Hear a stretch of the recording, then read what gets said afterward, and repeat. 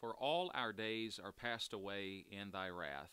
We spend our years as a tale that is told. The days of our years are 60 years and 10, and if by reason of strength they be 80 years, yet is their strength labor and sorrow, for it is soon cut off, and we fly away. Who knoweth the power of thine anger, even according to thy fear, so is thy wrath. So teach us to number our days, that we may apply our hearts unto wisdom. I want to ask you a question today. Are you the Christian that you desire to be? Have you read the Bible as much as you'd like to read God's Word? I know what you're thinking. I just don't have time. I'd love to have a great marriage, but I just don't have time. I'd love to take my kids fishing. I'd love to read more books. I'd love to have a nicer yard. I'd love to, but I just don't have time. I was reading a book a friend sent to me these last couple days, and I came across these statistics. Philip Zimbardo, in his book The Demise of Guys, has concluded that the average guy spends 10,000 hours playing video games by the age of 21. 10,000 hours.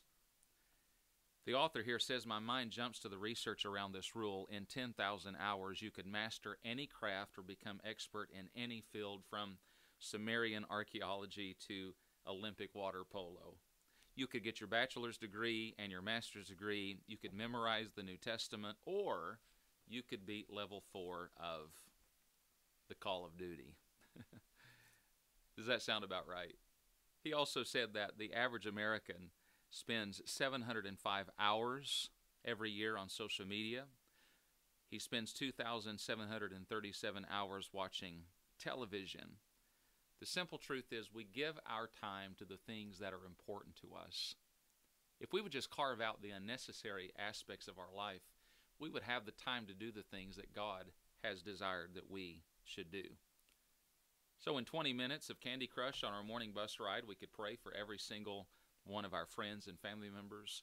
In an hour of TV before bed, we could read through the entire Bible in 6 months. In a day running errands and shopping for things that we really don't need, we could practice Sabbath, an entire 7th day of rest, worship, and the celebration of our journey through the wonderful world that has been created for us by God. This book's entitled The Ruthless Elimination of Hurry, but I want to get back to the writing of Moses, where Moses says, teach us to number our days, that we may apply our hearts unto wisdom. So let's stop with the silly excuses. We all have time, but we're choosing to spend our time on unnecessary things. May God teach us, and may this pandemic teach us, that we've always had more time than we've practiced. And may we put our priorities on the things that matter most, to seek first the kingdom of God and His righteousness. I hope you exercise yourself in numbering your days for the glory of God. Have a wonderful day.